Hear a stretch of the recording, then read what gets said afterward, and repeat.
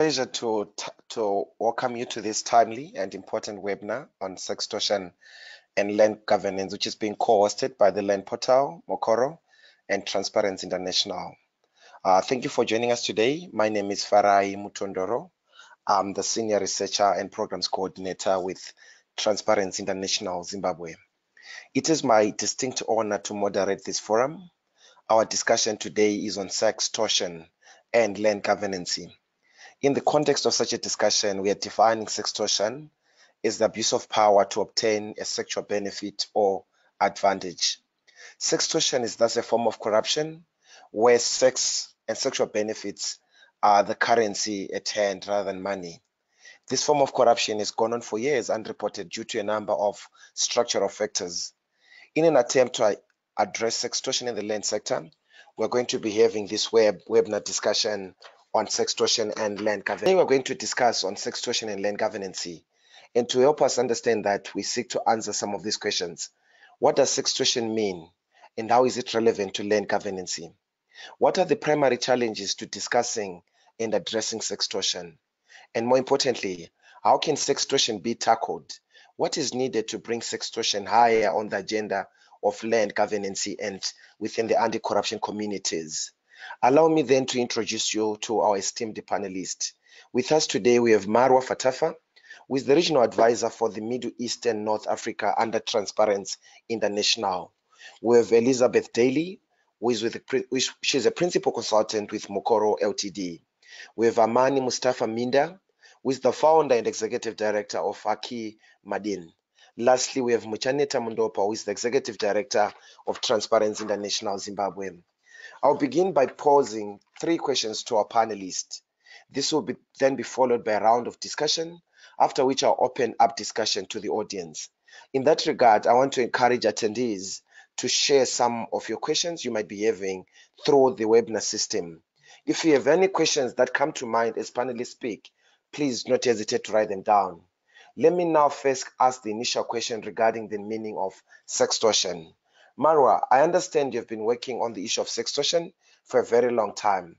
Can you please give us some insights into your understanding and experience with the subject? Thank you very much, Farai, for the introduction and for bringing this very important subject for discussion. Transparency International has been implementing a pilot project over the last 18 months in partnership with the International Association of Women Judges and TI's national chapter in Morocco to address the issue of sextortion in the context of Morocco. Right at the start of the project, there was a big scandal in Moroccan media about a professor at the University of Tetuan who was asking his female students for sex or for sexual favors in exchange for passing their exam of university examinations. And we hear these stories again and again of men who abuse their power and authority to extort sexual favors from vulnerable women, not just in Morocco, but as we have seen in the video, elsewhere, almost everywhere around the world, where basically power and vulnerability collide. We've heard stories of refugee women from Iraq, Syria, and elsewhere who had to give sexual favors in exchange for food and medicine, or even sometimes blankets when it's wintertime. There's another story in Tanzania where a court clerk forced his women employees to sleep with him in exchange for getting paid for their overtime work. He was HIV positive, and soon after, one woman after the other were falling sick. These are all examples of sextortion where there is a demand for sex or sexual favor that is at the very heart of this corrupt transaction. And sextortion is a new name. It's a new definition coined by the by IAWJ, the International Association of Women Judges. But as you've mentioned, it's a very old problem that is often gets not so much attention. It captures the term captures 2 important aspects. One is the sexual exploitation, and the other is the corruption aspect of these abuses. But to have a clear definition of sextortion, there are 4 elements to this phenomena. The first is that the perpetrator is someone with a trusted authority. Second, that this person abuses the authority by exercising it in exchange for personal benefit. And this corruption exchange is very much this. The same dynamic applies to bribery. There's a quid pro quo transaction, but in exchange for money, there we're talking about sex or sexual favors. Third, that as I mentioned, the type of bribery it's a sexual favor, and finally that sextortion relies on the coercive power of authority rather than physical violence or force. And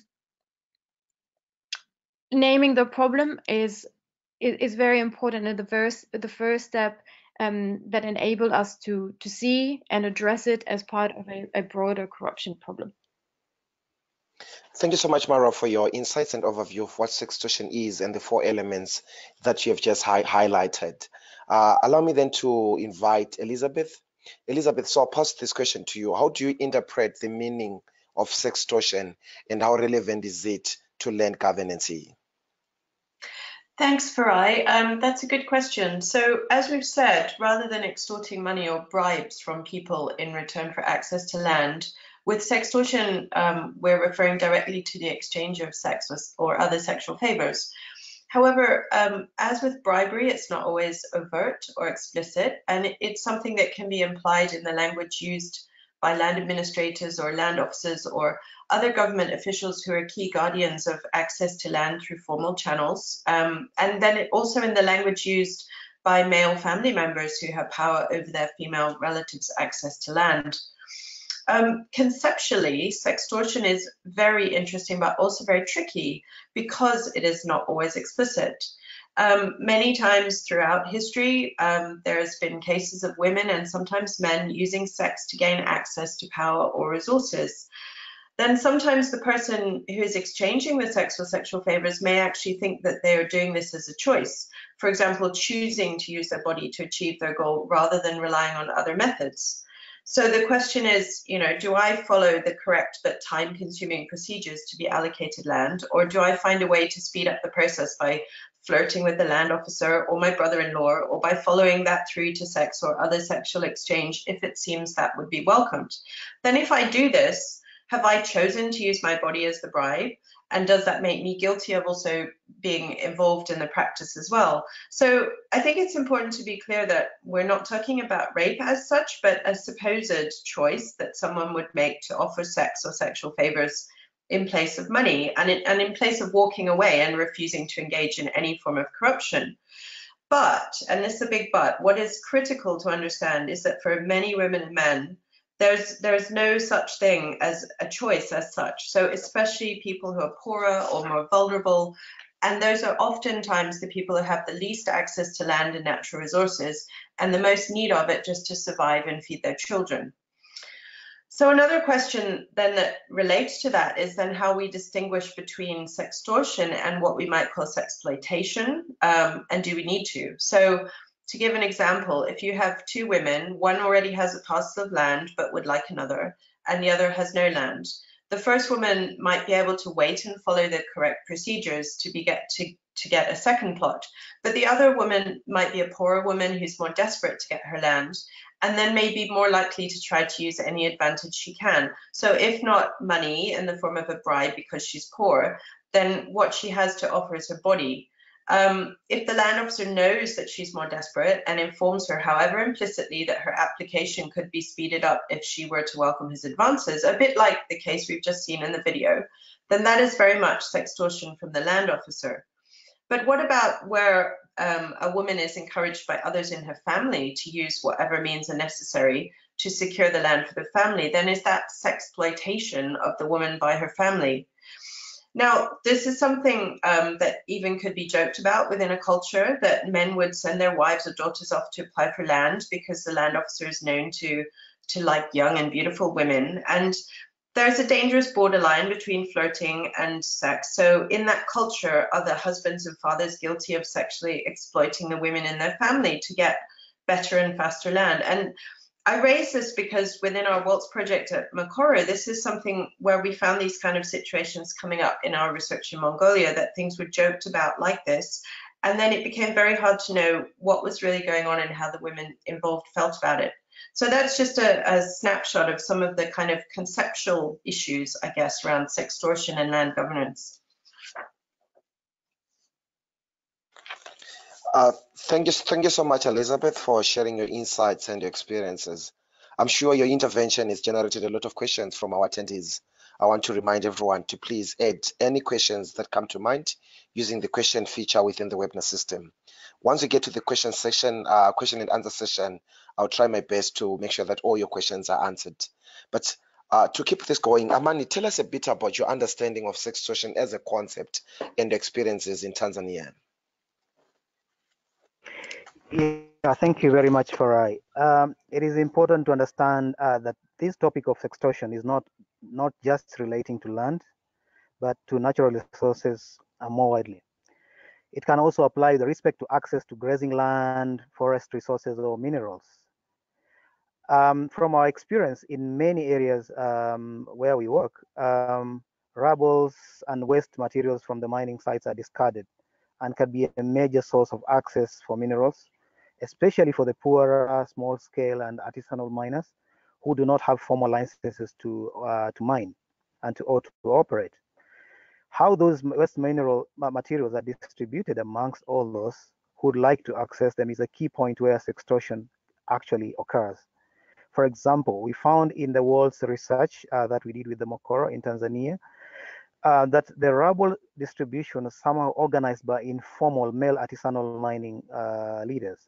There is a scope for the women who want access to the minerals to use whatever means they have to ensure favorable access for themselves, which for those who are poor and desperate enough, especially the widows with children to feed, it is not hard to imagine that they could see offering sex as a way to get special treatment or protection from all other miners trying to get the rubble.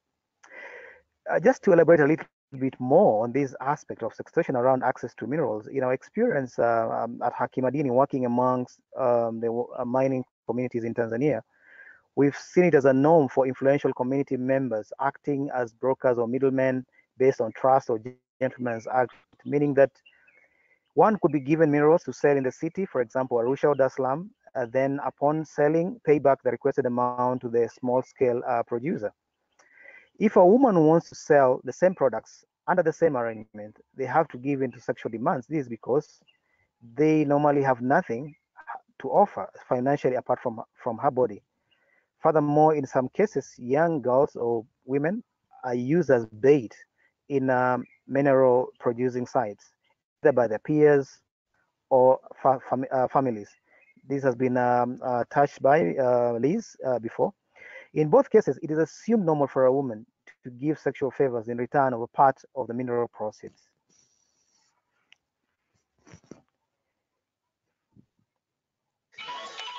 Thank you so much, Amani. I really appreciate you connecting the impact of mining and extractive industries and this relationship to sextortion and how this is being experienced in Tanzania. The prevalence of sextortion in this industry is very troubling indeed. Muchanita, what about Zimbabwe? Can you tell us a bit about what you have seen regarding sextortion and land governance?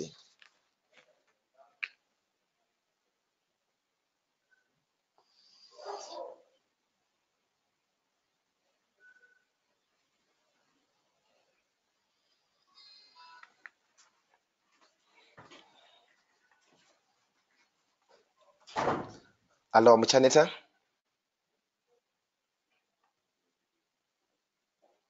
Hello, thank you, Farai, for the question.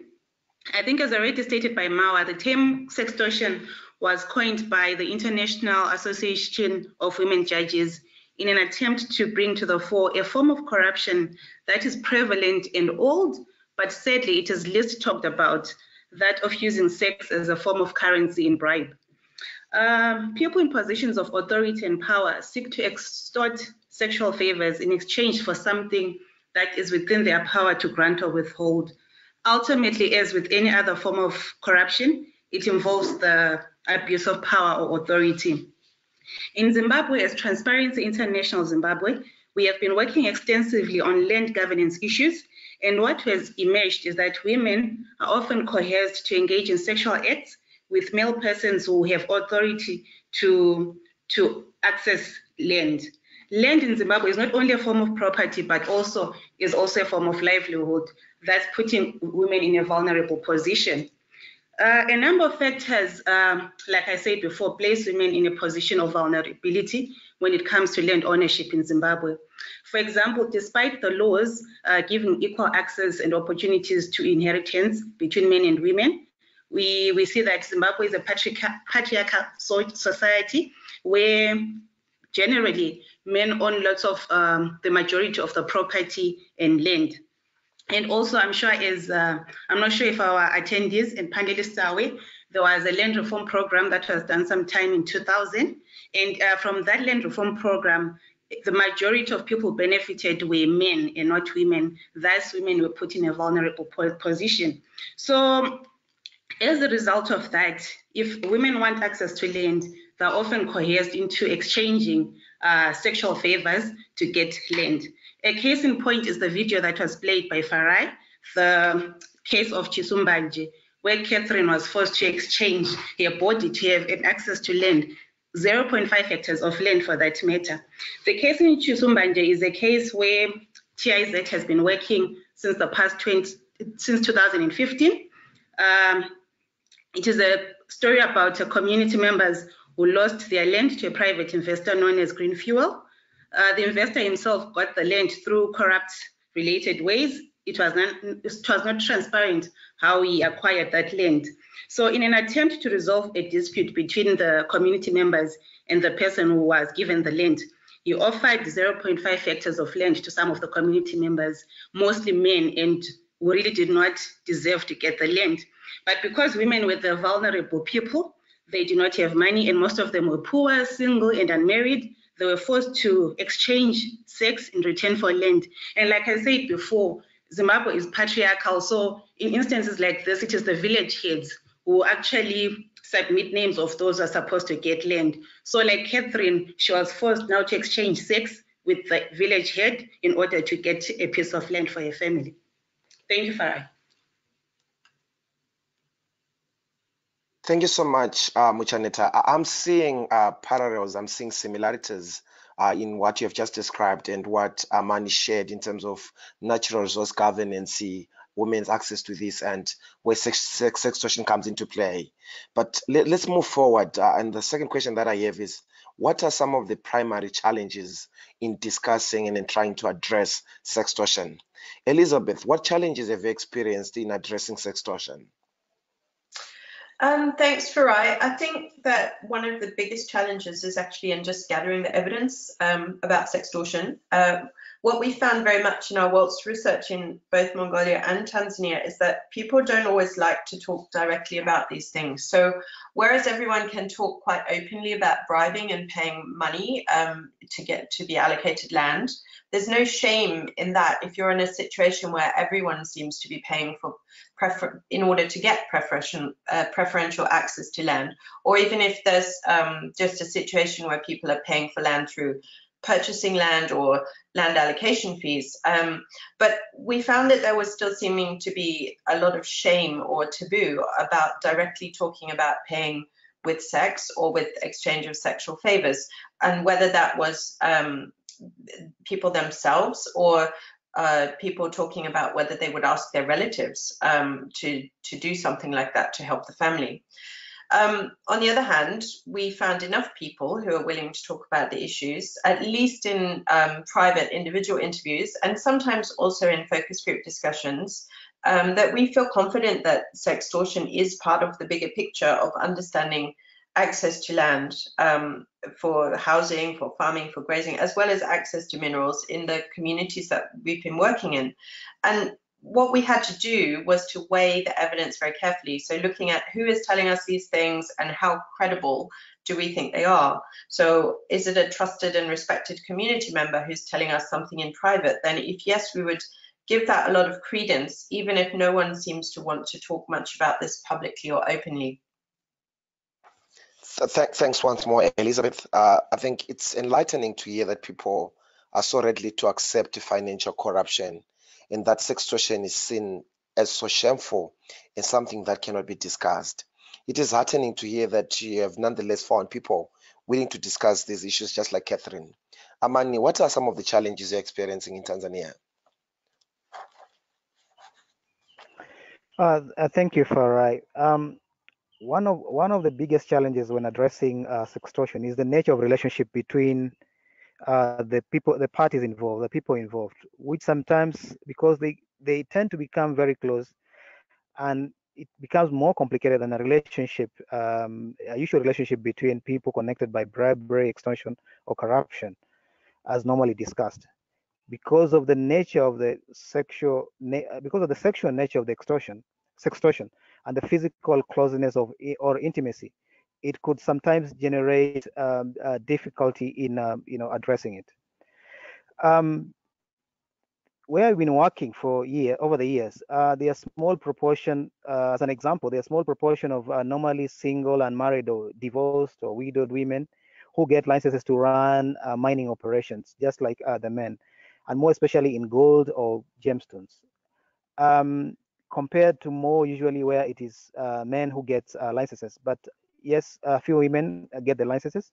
However, even where the women have sufficient financial power to get their own licenses or engage in mining directly, they usually seek a male partner for physical protection and to watch over the operations. In the male, if the male partner who manages, it is a male partner who manages the mine for her, while the woman is involved in other social and economic responsibilities, taking care of the kids and all that. In return, the male partner assumes, a role of husband beyond the normal activities, and this is perceived by communities as normal. If the woman tries to break away from the husband-wife relationship for any reason, she may end up losing everything, since the property is totally dependent on the influence of the man for its going economic viability. And this is a huge challenge in our case. Thank you, Amani. I think what you've just shared with us shows that there's a lot at stake, especially for single women to enter into business and to have to face sextortion and the risk of losing everything without the involvement of a male protector. Marwa, you have spoken earlier on. What are the challenges that you see in addressing sextortion? Well, similar to what was said before, one of the biggest challenges in addressing sextortion is actually recognizing it as a form of corruption. Usually it is framed as sexual harassment, sexual exploitation, sexual violence and abuse, but it's really rarely that it's framed as a crime of corruption. And that is very problematic for a number of reasons. One, it makes it very difficult to capture and collect information and data on the issue, especially because corruption is measured in economic or monetary terms. So, for example, if we're talking about bribery surveys that ask people about their experiences paying a bribe to have access to a basic good, it is often that these kind of questions don't capture the sexual bribery or the sexual part of sextortion. So again, we're talking about bribery in very monetary sense, and the lack of understanding that actually it can take other forms such as sextortion makes it very difficult for us to understand, okay, what's the depth and the spread of this phenomena. And the second reason why it's problematic is that when a crime of sextortion is taken down the legal route, so it goes to court, for example, the case of the professor I mentioned earlier on, it is often ruled or addressed again as an issue of sexual harassment or sexual violence. And we then see discussions about consent of the woman who was involved in this crime. We're talking about discussions about why it was instigated, what was she wearing, was she giving hints to the man, etc., etc. And these discussions we don't see when we're talking about bribery. I mean, we've already established zero tolerance for bribery. So why are we need to basically establish the same zero tolerance for sextortion, and we're not dragged into conversations about, is it rape, was it consensual, was she wearing a certain outfit, etc. So framing is very important, and until this point we haven't established sextortion, and there isn't enough understanding of the issue as a corruption crime and as a gendered form of corruption. And the second challenge we faced in Morocco is actually to encourage women to come forward and speak up. I mean, we in Morocco we have an advocacy and legal center that provides legal help and support for witnesses or victims of corruption, and we did gender training for that center in order to be able to receive these cases. However, what we found out is that when dealing with women, we have to build trust relationship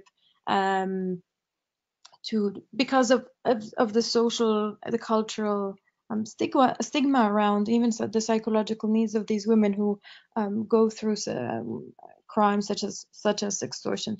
And so as a next step, we are partnering up with women organizations in the country to who have already listening centers, who have already built trust relationship with these women in order to tackle these. And the thing is that they do receive these issues. They do come to the centers of women who have experienced extortion, but they don't know that actually what happened to them is a corruption crime and nothing else. Thank you so much, Marwa. Thank you for bringing to fore the realities around some of the legal hurdles that victims, as it were, face, whether it's rape, blame the victim mentality, where they're blamed for what they were wearing, and some of the challenges that women face in reporting this form of corruption. Let's hear from Zimbabwe. Muchaneta, what are some of the challenges you're facing in trying to address sextortion? Thank you, Farai. I think, as alluded to by Laura in a brief presentation, the biggest challenge borders around the victims of sextortion not wanting to come out or to expose the perpetrators. And I think this is due to what she said, legal barriers which do not recognize sextortion as a form of corruption. It is usually framed around the issue of sexual harassment. A study which was conducted by TIZ in 2017 revealed that sextortion is the least talked about form of corruption, with only 7.7% of the respondents who took part in the research acknowledging its existence. But like what Marwa said, when you do discuss these issues in focus group discussions, that's when you see a lot of women opening up to the issues and acknowledging that it's there and it's happening. As TIZ, during the study, we also noted that the lack of reporting or the willingness to come forward and report and expose sextortion is due to a number of structural disincentives, such as the masculine nature of the reporting institutions itself. You'll recognize that in Zimbabwe, the majority of the police men, I'll say men because they are males, and even where there is a victim-friendly unit, which is usually dedicated to issues to assist victims of sexual crimes and gender-based violence, the police who man those stations are male. It is still male-dominated. Therefore, for a female to come forward and report, they feel that there is a sense of shame. More so, the people manning those units, they are not really cognizant of what sextortion is. They'll treat it as a sexual harassment matter. Another hindrance is the corruption within the legal system itself. A study we did again as TIZ, we noted that there's a lot of corruption within the judiciary itself, such that a lot of people have lost faith in the judiciary. So they think even if they report the issues of sextortion, it will not be handled accordingly. Therefore, they've lost trust in the system. The cost of legal aid in itself is a prohibiting factor, because you see that in Zimbabwe, a case, once it's put to court, it is not dealt with right there and then put to a conclusion. In most instances, the victims or the complainants have to attend court frequently. The cost of doing that becomes a disincentive to the victim of sextortion. I think like in most cases, the fear of losing what you would have got poses as a hindrance. I'll give an example with Zimbabwe. The communal lands, like the ones in Chisumbanje, do not come with title deeds or right to ownership, but they're given as part of the traditional lands, such that if you now report sextortion that you had to engage in sexual acts or favors with the village head to get a piece of land, you actually run the risk of losing that piece of land. So again, like what Laura said, the stigmatization that the victims encounter, you know, in Zimbabwe, when you report cases of sextortion, you are labeled a prostitute. Instead of demeaning the perpetrator, you are asked, what did you do to warrant such to yourself, instead of rebuking the perpetrator. Again, the patriarchal nature of society where, you know, marriage is something that's really valued. If you report, you stand a chance of the family breaking down, your marriage being over. As well as the fact that, you know, anti-corruption activists and gender-based violence activists, they are not really coordinated in their efforts to try to fight sextortion, such that, you know, we've got two voices that are parallel. Although we're trying to fight the same issue, we are not coordinated in the way we're doing our things. So Farai, those are some of the challenges that we've been experiencing in Zimbabwe as far as trying to keep the issue of sextortion is concerned. Many thanks to you, Muchaneta. Thank you so much for such a term, the structural disincentives, the masculine nature of reporting institutions, and other disincentives. I think quickly I'll just share a term that we came across when you're doing a study on young people in corruption, where students within academic institutions, they use slang terms like STDs, for sexually transmitted degrees, to disguise the sextortion element. So thank you, Mucha, and thanks to our panelists. So I'll come on to our final question for the day, which is, how then can sextortion be tackled? What is needed to bring sextortion higher on the agenda of land governance and anti-corruption communities? And let me first give this floor to Elizabeth. Thanks, Farai. I think actually step one, you can call it, is just to get the topic higher on the land and natural resource governance agenda. I mean, really, that's the most important thing, and it's what we're hoping to make a start with through today's webinar. You know, to have an open and wide-ranging debate on how sextortion can be tackled is like really important, and also to learn from experiences of other sectors who could be further ahead addressing some of these issues that are coming up within land governance. I mentioned earlier that what makes people vulnerable to sextortion is particularly if they are poor or they cannot resort to more conventional corruption. They don't have money to pay a bribe, so they're using their bodies instead. So although it won't tackle the broader problem of corruption in land governance, one solution is going to be to tackle poverty, to make people feel less vulnerable to feeling that they have no choice but to use their bodies. Although, of course, we don't want them to bribe with money either. So at the same time, we need to tackle corruption in land governance more generally and really try to integrate the whole thing, look at it together. Then I also think it's important just to add a note that legal change on its own is not necessarily going to be enough. So let's say you provide legally for all widows to get land. That's not necessarily going to take away the problem of sextortion, because at the local level of implementation, there's still that vulnerability to local officials for widows to be able to claim their land rights. And so really what we need to be trying to get at is having more transparency and more inclusivity and more gender equitable participation in land governance at the community level, to try and to raise awareness of sextortion as an issue, to try to get to a situation where we're making it locally and culturally unacceptable for vulnerable people to be exploited in this way. Thank you so much, Elizabeth. I like how you mentioned the term vulnerability, where the poor are often vulnerable to sextortion. So in addressing this subject today, we're trying to raise awareness and to begin a conversation on how to stop this horrible form of corruption. Amani, what are your thoughts based on experiences?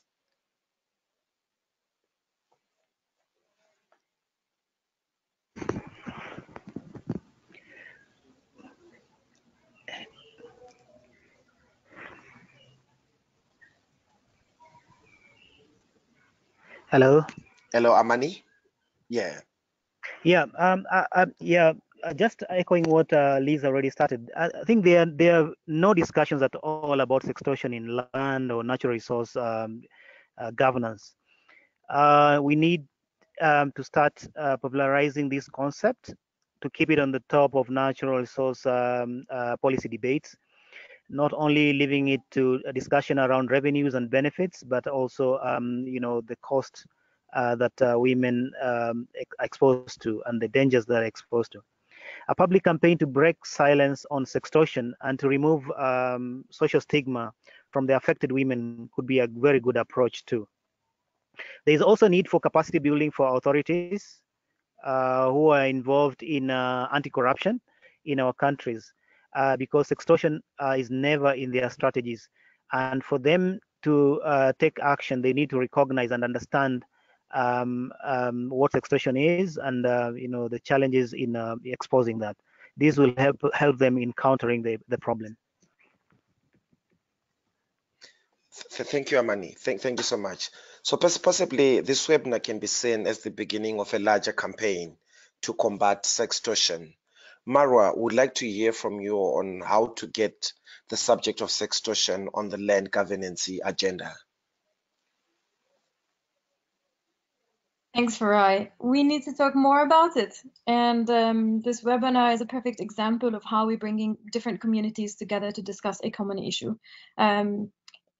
Sextortion is a problem that is hidden in plain sight. We know it exists, but we don't talk about it. And when we do talk about it, we're not talking about it in the right framing. And so we need to make sextortion part of our anti-corruption discourse and response. It needs to be part of our studies, our surveys, as part of our anti-corruption strategies and steps that we take in different sectors to combat corruption at large and sextortion more specifically. But until we do mainstream sextortion as part of corruption, we won't be able to combat it the right way. And the second important step is to encourage women and men also who experience sextortion to speak out when they are suffering at the hands of those who are in power, because silence contributes, as previously was discussed.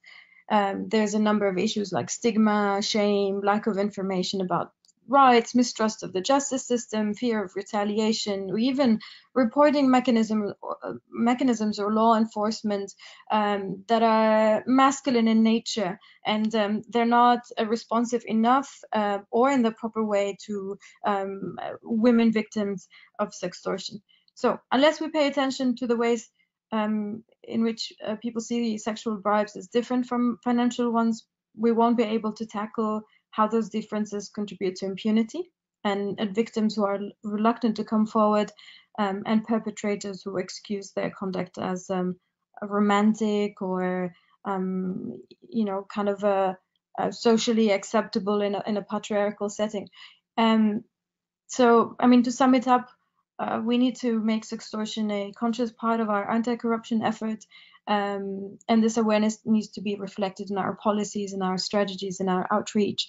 And I think there's more room for building bridges between different communities, between women's rights activists, between, for example, land governance, between anti-corruption activists, human rights activists, because I mean, the issue in essence is the same, but it can be tackled from different communities in different ways. And as I said, again, and I want to stress on this fact that we do need to recognize sextortion as a gendered form of corruption.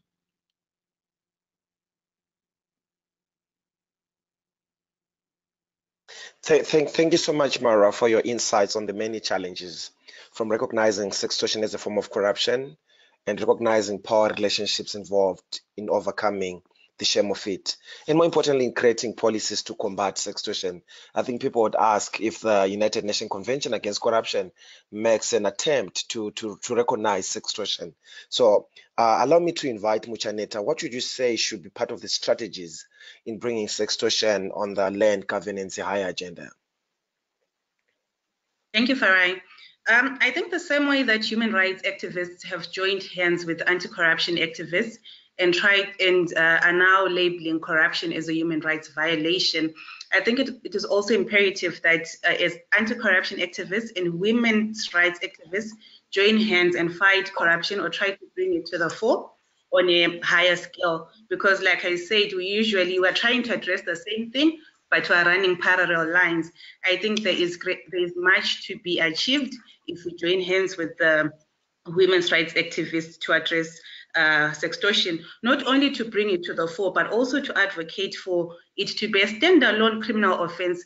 Because from what I've been hearing from other panelists, in most countries it is not recognized as a form of a crime on its own. It is usually housed under gender-based violence or sexual harassment, which poses as a threat when it comes to evidence now, saying it's sexual harassment, the evidence needed or the elements of the crime, they're quite different from what sextortion would entail. Furthermore, I think there's also a need to strengthen our policymakers. Like Amani said, they can only advocate for something that they are aware of. So we need to create researches that bring to the fore the impact of sextortion on women, then train or capacitate our policymakers on how to address and come up with policies that address this form of corruption. As TIZ, we have already started initiatives around this idea, where we're now training the Parliamentary Portfolio Committee on Women and other legislators on gendered corruption. So we're hoping that as we continue training them, the issue of sextortion will be advocated at a higher level and policies will be put in place. Most importantly, I think there is need to name and shame the perpetrators of sextortion. So as TIZ, again, we've come up with a training program where we're targeting investigative journalists, because we know it's not easy for the women themselves to come out and expose these things. So we've partnered with the media, hoping that they'll encourage more women to report by exposing and shaming the perpetrators of sextortion. We have also noted that women fall victim of sextortion, not only because they are poor, but also they lack information on their land rights. And those in authority and power, they take advantage of this information asymmetry and coerce women into having sexual favors in exchange for something that the women are legally entitled to, or they should be provided at no cost. So in this regard, what we have done is Transparency International Zimbabwe.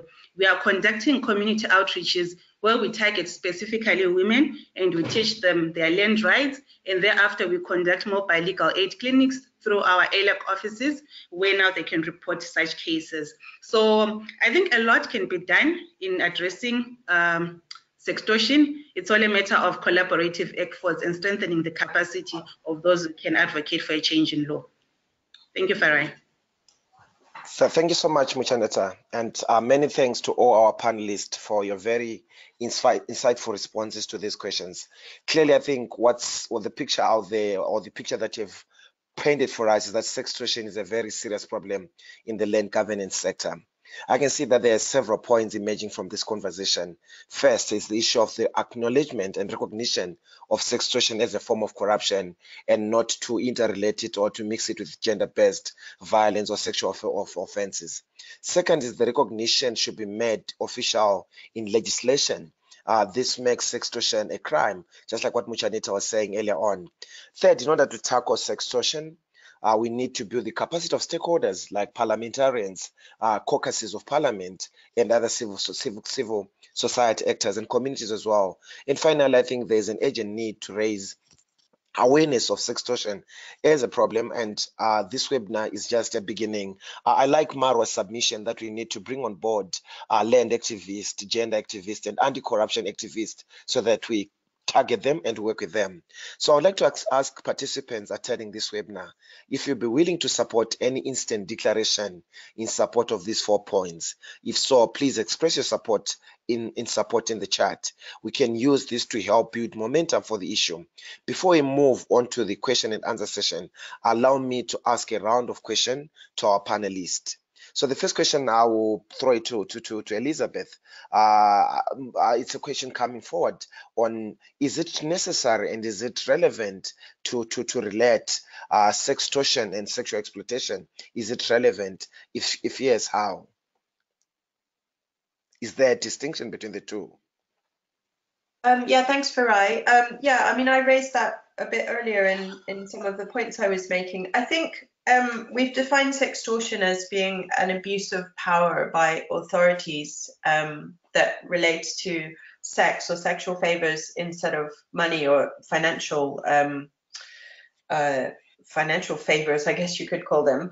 And I tried to make a subtle distinction between when those authorities are the land administrators or the land officials who are having some kind of expectations perhaps about what's needed to speed up the process of being allocated land, or just simply what's needed in order to gain access to land, compared with the situation of family members, so perhaps husbands or fathers or other male family members, who would then, understanding that that was the position of the land administrators and authorities, might then try to somehow persuade or coerce their female relatives in order to go along with this. Now, if they have that amount of influence, then you could argue anyway that that is also an abuse of authority within the family. But I think that I just tried to make that distinction because I think there's subtly different types of authority. So one is family members where relationships are very closely entwined and very complex, and the other is where you actually have government officials or administrators who are abusing their formal authority in that sense. So it's maybe two sides of the same coin, and maybe we don't need to distinguish about it through using different terms. But I think we need to understand that there are subtly different relationships at play and different pressures on the victims, if you like, you know, the ones who are ending up having to use their body in ways that they may not be choosing really to do or may not be comfortable with. Thanks, Elizabeth. Thanks, Mara. You mentioned earlier on about bringing in activists from the land governance sector, gender, and anti-corruption. So my question to you is, what should take first precedence? Should you deal with sextortion first, or we address the inequalities in terms of access to land as a means to fighting sextortion? We need to start acknowledging that in the first place as the root of the problem. Or what do you think should be done? What are some of the first steps?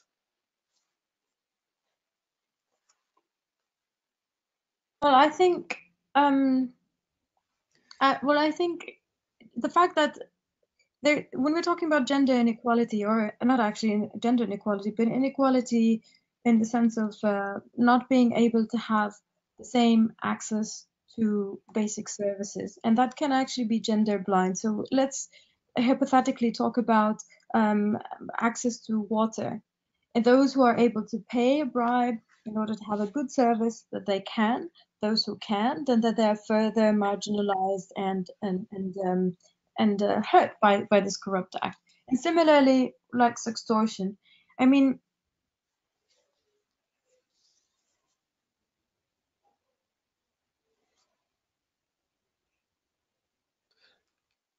Hello, Mara. yes, sorry. So yes, so having access to, I would like actually to address this question from a different point of view, is that sextortion does exacerbate the inequality. And of course, when we have vulnerable women, then it makes sextortion flourish.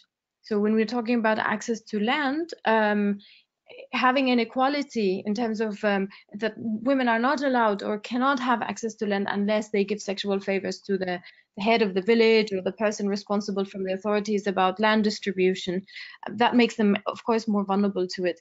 But the main important aspect is that it makes it worse. Sextortion makes inequality worse. Thanks, Mara. Thanks so much. Muchaneta, I wanted to invite you over. You spoke about targeting Parliament portfolio committees, like the Parliament Portfolio Committee on Women Affairs. How have they responding to this? And have you made an attempt to work with the Anti-Corruption Commission on this issue and the Land Commission? Thank you, Farai. So the Parliamentary Portfolio on Women, they've been receptive. And I think in the next coming weeks, we'll be taking them on a tour to Chisumbanje for them to have an experience of what the women go through themselves. We have also engaged the Zimbabwe Anti-National Corruption Commission with the hope of having a national anti-corruption strategy, which will take into account the gendered forms of corruption. Unfortunately, it has come to a halt for in the meantime, but it's something that we are working on, and hopefully it will produce results, because we're hoping that with the national anti-corruption strategy, it will encompass all forms of gendered corruption, including sextortion, and create policies that are in line with capping that form of corruption. Okay, thanks, Musha. Thank you so much. I want to throw a question to Amani. One of our attendees says, and I'll read, zero tolerance does not fit for Africa, where lands are controlled by families. None can fight against customs directly. And I think the situation can be that of education. So the question is, how do we teach young generation like boys to consider the land rights of females? That's the question to you, Amani. Yeah, thank you very much. I think with with our culture, we need to start educating our kids early enough not to rebel against the culture, but to accept the good things and to do away with the ugly, I would say. And I think the traditional education system at the moment, which is focusing more on knowledge rather than the values, is letting us down. So I think from the African context, it's really important to emphasize on the value system, and this is key because knowledge only creates well-schooled people, but not cultured in that sense. But also, I think we need to also work with the traditional system. In most of our countries, Tanzania included, we have the traditional leaders who are custodians of our culture, our traditions, which which are to some extent, entrenching the sextortion and abuse of women. So we need to educate them also, because it is through them that we can change the most difficult patriarchal nature of our value system. Thank you so much. Thanks, Amani. Elizabeth, quite interesting that I think we're having a lot of questions around males also experiencing sextortion. One of the questions from our attendees is that it seems as if the webinar only is focused on women alone. Is there a gender aspect? Is there any metadata or empirics on sextortion affecting men as well? Yeah, I guess we should apologize for that as panelists if we're giving the impression that this is an issue that is only for women. I mean, I think the majority of cases, probably the victims of sextortion would be women, but by all means, it's not only women. And in fact, we tried to get at it a little bit earlier when we were talking about vulnerability and vulnerable people. So what you would find, it's not all women that would be victims of sextortion, it will be more vulnerable women. So we mentioned widows earlier, sometimes female household heads, but then the same will apply with men. There are always men in any community who are more vulnerable than other men. It could be disabled people, it could be a gay man, a man who, for whatever reason, did not get married or did not produce children. So there are poor men as well. There are many vulnerable people, and not just men and women. So I think it's very important to keep that. I mean, in terms of data and statistics on this, I think that we've kind of touched on this a little bit earlier, that one of the problems we have is in actually gathering data about it.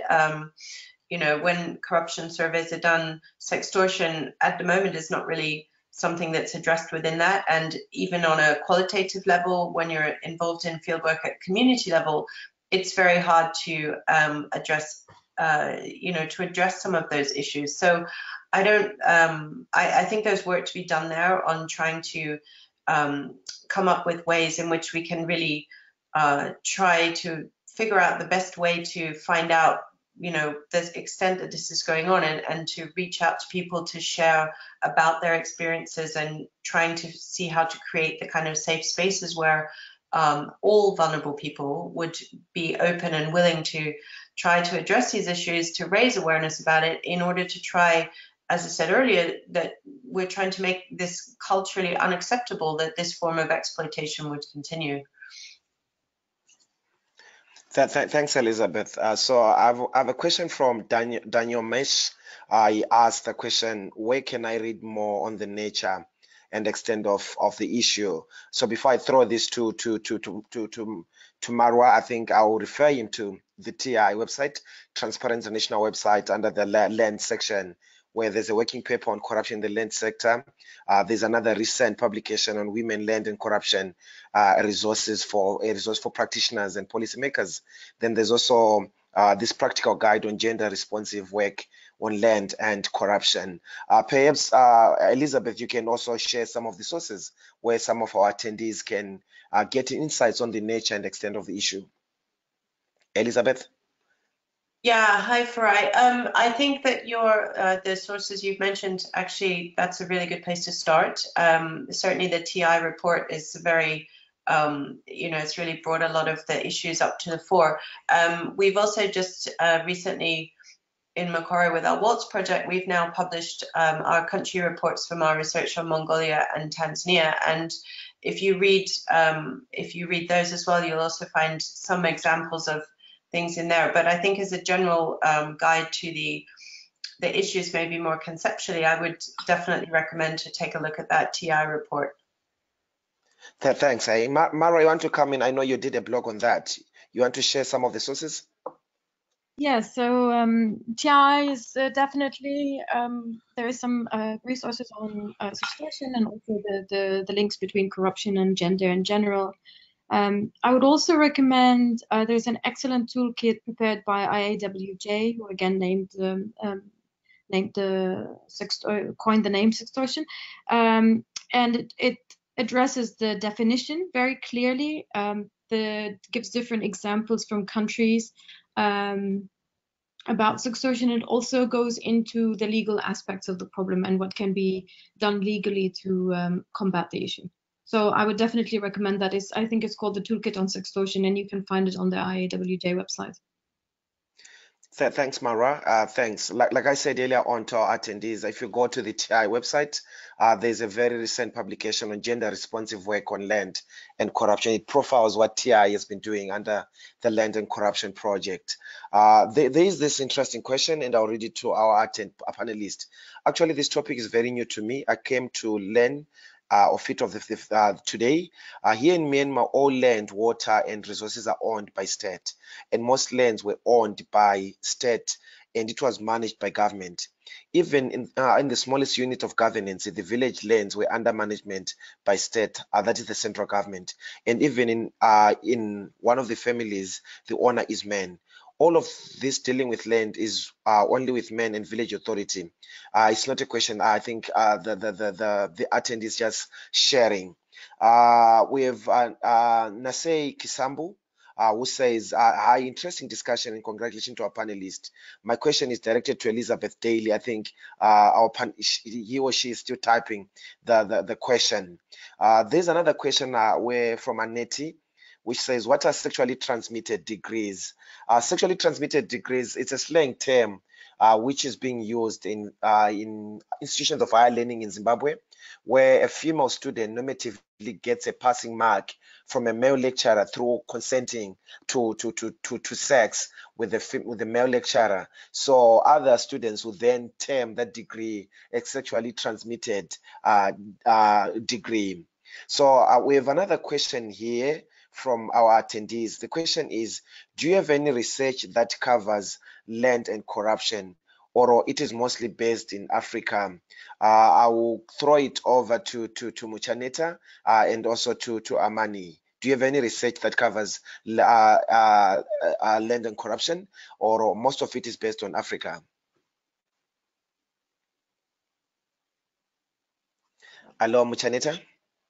Yes, thank you, Farai. I think you highlighted the research that is available.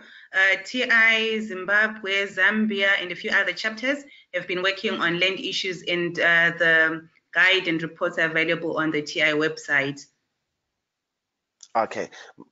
Amani, do you have any studies from that end?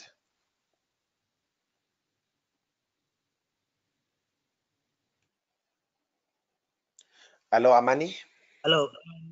Yeah, we don't have a lot of studies on land and corruption, but this is a work in progress.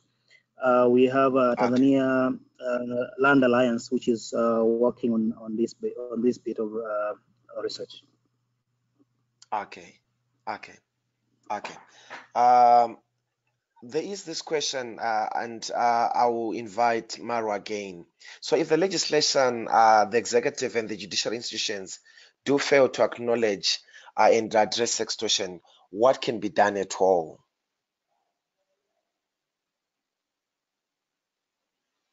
Thanks, Farai. What can be done is trying, first of all, to recognize again sextortion as part of corruption in legal terms, meaning that if you look at the anti-corruption legislations in place, the anti-bribery legislations, for example, it is often, if it's not explicitly referring to money, it can refer to I'm using some wording that we've seen, like other advantages. So that a public official, for example, is not allowed to take money or bribes or other advantages. The problem here is that when it's not explicitly recognized, the sexual favors as a form of bribery, when we take these cases to court, like as I mentioned in the case of the University of Tetuan, we had discussed with the judges that it didn't occur to them that other advantages could include sexual favors, and because there was in court there was no legal precedent. Again, it was not. It was immediately tackled as a sexual harassment issue and not as a corruption issue. So there's a lot of reform to be done on the legislative side, especially in the anti-corruption legislations and policies. And I think there's also on the policy side of things, there's a lot of mainstreaming work to be done. So, for example, on programs, development programs, or any government initiatives that deal with women empowerment or the economic development of women, or purely corruption initiatives or the national strategies, corruption strategies of the country. These can be reformed to include and recognize sextortion as a form of bribery, and also to also consider that sextortion is an obstacle to the economic and social development of these women, and therefore it needs to be taken on board with these initiatives. So definitely then, to summarize, reform anti-corruption legislations, and also to make sextortion as part of government policies that target women in the country. Maybe just to add on to that, Farai, I think there's also need to recognize that everyone has a part and a role to play in exposing and advocating for sextortion as part of a crime, in enhancing the policy reforms that you're talking about. I think the attendee had asked a question, what can be done if the law itself does not recognize sextortion as a crime? So I think we all have a role to play: advocate policy, talk about it more often, expose it, name it and shame it. Like I said before, strengthen the capacity of those who are in a position to lobby for law reform. And then I think everyone then has a role to play, and it can be done. Okay, thanks, Michanisa. So I think finally Naseko did throw the question. So the question is addressed to Elizabeth. So Naseko is saying, I agree with you, Elizabeth, all that sextortion is more related to sexual harassment and gender-based violence. Section 25 of the Prevention and Combating of Corruption Act in Tanzania recognize sextortion as a form of bribe and a criminal offense. So given their context on land governance and administration in Tanzania, and specifically the management of the village land, which is said to be 70% of all land in Tanzania, and in consideration of the reported corruption incidences in local government, did you find this form of corruption within the Tanzanian context, Elizabeth? Yeah, thanks, Neseku, for the question.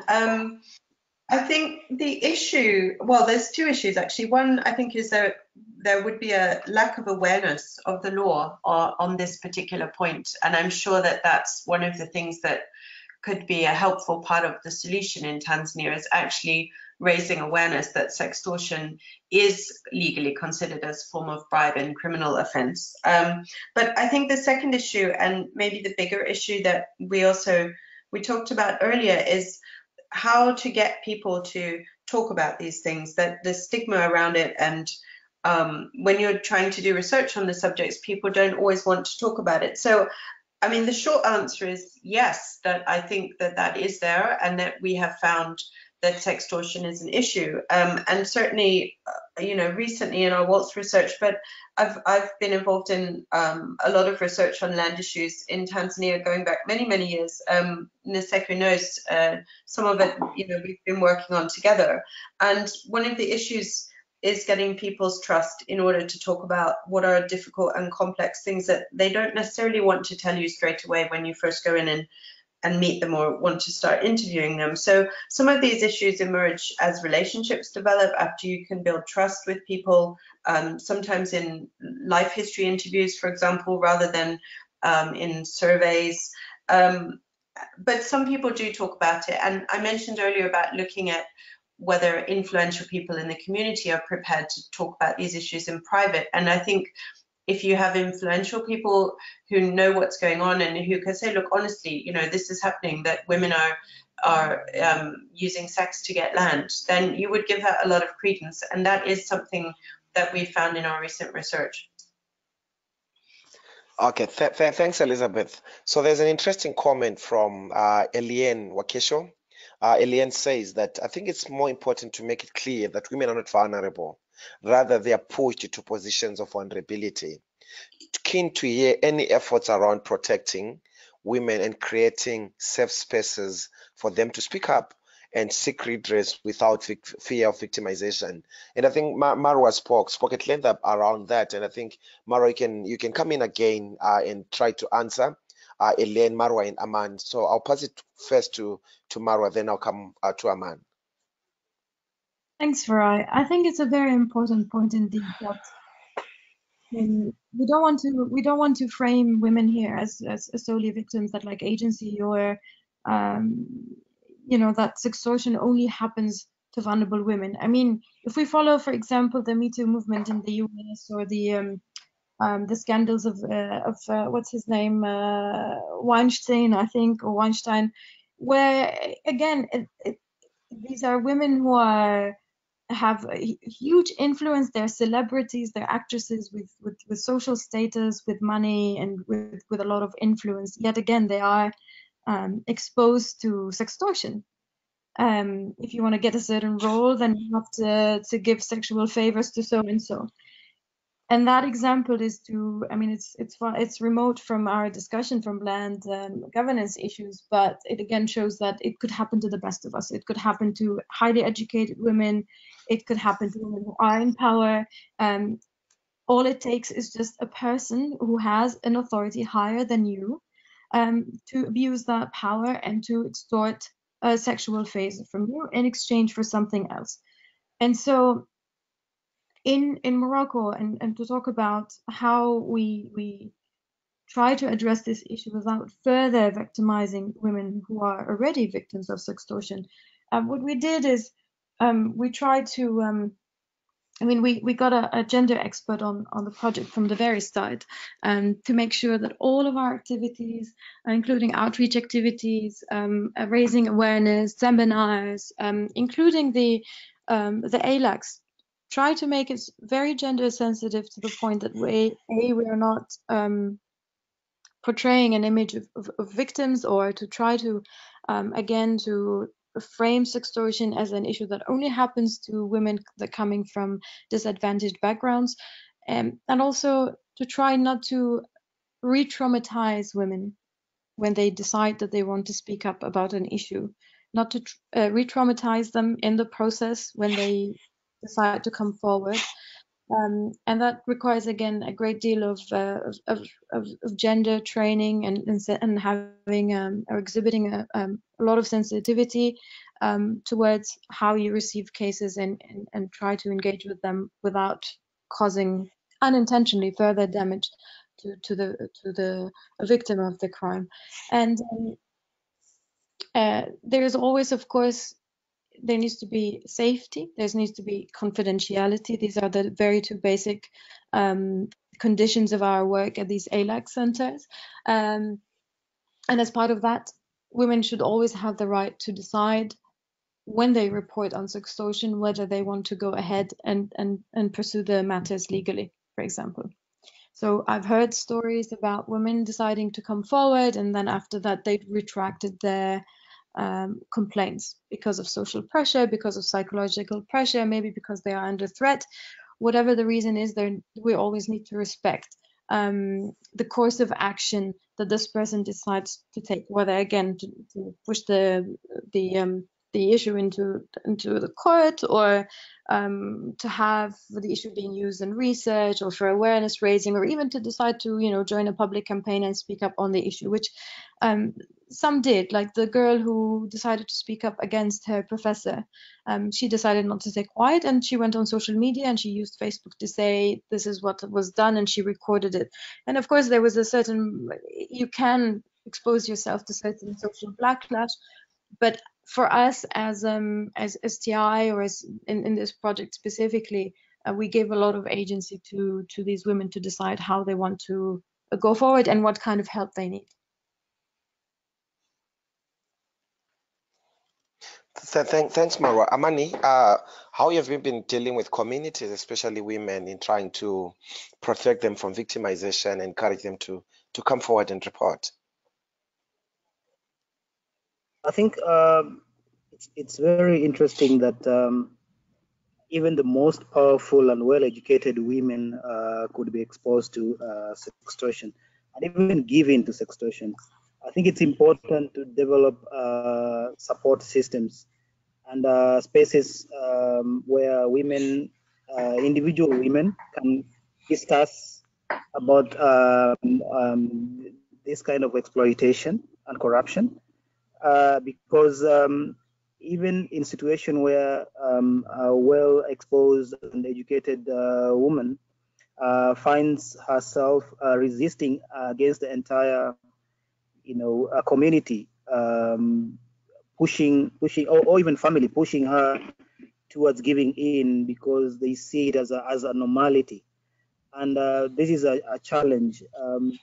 There's a lot of pressure around individuals, and it's only collective effort and awareness and confidence built that it can be addressed. So I think it's important to build support systems, because it's not about individual, it's about changing the entire value system.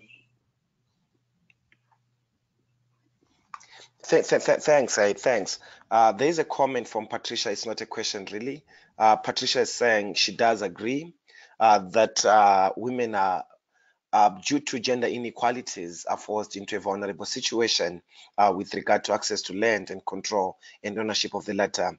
So there's need to address that as a means to an end. So thank you so much.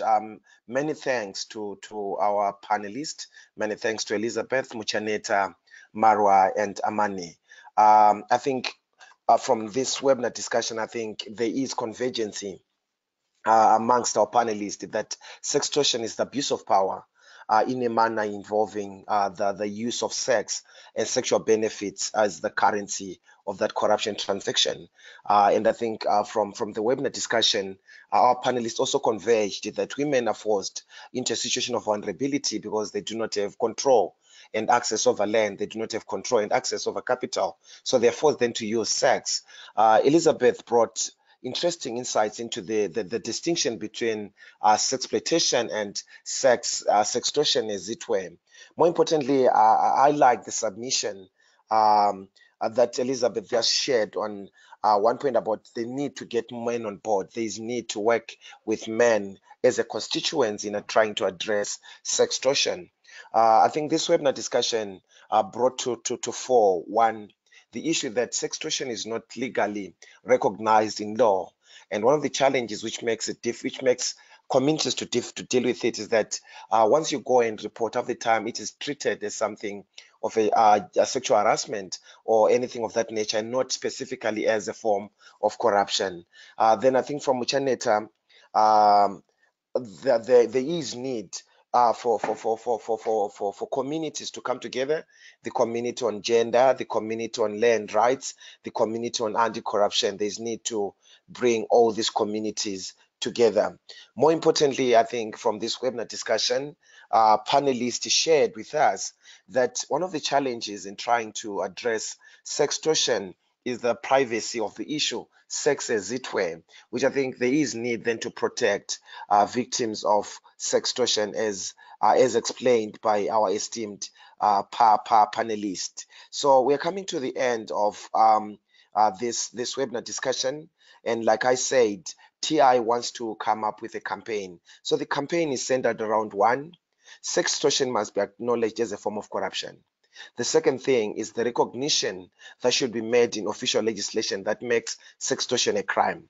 Third, in order to track and to tackle sextortion, we need to build the capacity of stakeholders who work on that. Again, I'll recap on the three important points. So the first one is acknowledging sextortion as a form of corruption and not to treat it as a form of sexual harassment, in as much as it is, but within the context of corruption, sextortion is a form of corruption, just like bribery.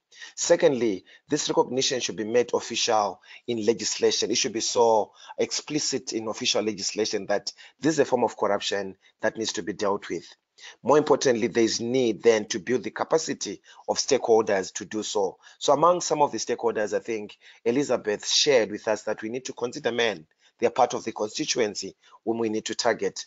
There's also need to target arms of government like the Anti-Corruption Commissions, the Land Commission, the Human Rights Commission, and the Gender Commission. More importantly, there is also need to build the capacity of policymakers so that they design gender-sensitive anti-corruption policies like the Parliament Portfolio Committee on Mines, or Committee on Lands, and Committee on Women Affairs. So attendees, this is the discussion that we have been having on sextortion. I know that TI will continue with this conversation using its social media portals like Twitter. I know Mokoro and other land portals, I think they also try to keep the discussion ongoing. This is the end of today's webinar discussion on sextortion. So before I close it off, I'll round it out to our panelists. I'll start with Elizabeth. What are your last comments, Elizabeth, that you can share with some of our attendees? Thanks, Farai. I think that was a great summary of the discussion that we've had, and I'm just so pleased that we've managed to have this webinar today and that people have been interested to come together and start looking at the issues in a kind of integrated way, as you know, we said, with different communities. I think I just want to emphasize that point about you know, we've talked a lot about women, but it is about gender, it's about vulnerable people. And actually, if you look at who the authorities are when it comes to land governance, so, you know, majority of land administrators and officials in most countries are men. So we also need to keep men on board. We need to do that by talking about the gender dynamics around the sextortion issue and not just make it about women and men. So I think I would just like to finish on that point. Thank you very much for inviting us to be here, to be as panelists, and for facilitating that, Farai. So thanks, Elizabeth. Thanks for stressing the need for including men on that. And I'm happy that my brother Amani is here. He's a man and has taken passionate interest in this subject. Amani, what are your closing remarks? Thank you, Farai. I think this is a very important discussion. At this point, it's just a beginning, but I think we need to build a stronger movement around this issue. because we've seen it is it's cutting across different sectors. It's not only land, even beyond land. And yeah, you actually even mentioned about sexually transmitted degrees, which is similar. We have a similar term here in Tanzania in Swahili. So I think it's important for us to organize and to raise the voices and to link national and international efforts just to bring more visibility to this. Great work, and thank you very much, TI and Mokoro. Thanks so much, Amani. Thanks so much. Let me bring it closer home. Muchaneta, any last comments before I give it to Marwa? Thank you, Farai. It has been truly an insightful webinar. My last thoughts will be everyone has a role to play in fighting sextortion and bringing to the fore the negative consequences of this form of corruption. There is need to strengthen collaborative efforts, because I've heard many panelists saying they're doing great work around that area. Maybe there's also a need for regional focus and international focus as well, where we put collaborative efforts in trying to end sextortion. Thank you. Thanks, Mucha. Marwa, from North Africa, and based on your experiences in Morocco, you shared quite insightful issues. Any last comments? Thank you, Farai, very much for facilitating the discussion. And I'm really very happy that we're having this conversation. And I think this is now we're seeing more and more conversations about sextortion. And my hope is that just like corruption has become unaccepted around the world, and bribery is being criminalized around the world, which wasn't the issue a few decades ago. It was seen as the normal way of doing business. I do hope that sextortion will be very soon treated the same way, as that there's zero tolerance towards sextortion. And regarding, I mean, and not going into the gray zones of framing, framing it as sexual harassment or sexual abuse, and going into the discussions of these power dynamics. I do hope also that we see that reflected, these conversations to be reflected in international conventions, indeed, like the UNCAG agreement, that there is a recognition of sextortion as a form of corruption. These are very important conversations, and they make us more aware about these kinds of crimes and raises more awareness about the issue. And I hope it does encourage people to, especially victims of sextortion, to recognize it also as such, and to be able to come forward and use existing reporting mechanisms to end the impunity of these perpetrators. Thank you so much. Thanks, Marwa. Thank you so much, and many thanks to our attendees. Many thanks to Patricia. Many thanks to Anita.